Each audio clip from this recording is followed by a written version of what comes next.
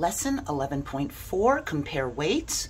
We compare the weights of two objects by holding one in each hand to see which feels heavier and which feels lighter to judge the relative weights. This is Ron, and he's holding a gallon of milk in one hand and a cookie in his other hand. Which object do you think is heavier? Have you ever carried a gallon of milk? The gallon of milk is heavier than a cookie. The cookie is lighter than the gallon of milk. It doesn't weigh as much. Mr. Bell is holding a bowling ball in one hand and a soccer ball in his other hand. Both are about the same size, but the bowling ball is heavier. If we give Mr. Bell a pillow to hold instead of the soccer ball, the bowling ball will still be heavier even though the pillow is larger.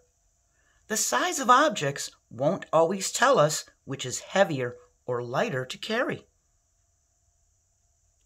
Here we have a can of soup and a pencil.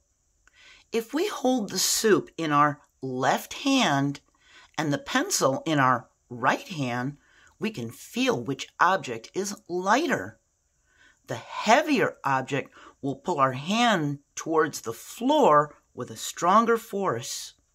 And we know that this is our left hand because we can make the shape of an L with our finger and thumb. We can make the shape of an L with our finger and thumb, so we know this is our left hand. See, my nails are sticking up. See the fingernails? So it's not turned this way. If you see the fingernails and you can make an L, that's your left hand. The heavier object will pull our hand to the floor, and the lighter object won't.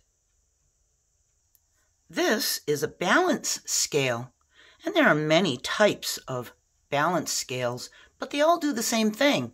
They show us which object is heavier or lighter. We put an object on each side.